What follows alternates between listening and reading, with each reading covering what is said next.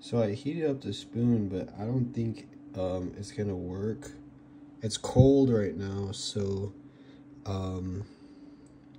yeah. I can just show that this is the ambient temperature right now. But if I put the spoon, which I heated on the thing, I don't think it's gonna heat up to 70 degrees. It's too cold. But it does work. It does change values, and this is the schematic for the, so you can see that it changes values. This is a spoon, very hot.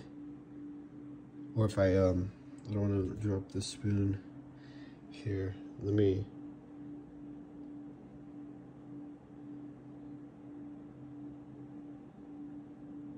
So you can see it works, but it's gonna be stuck on red. Yes, here's the RGB.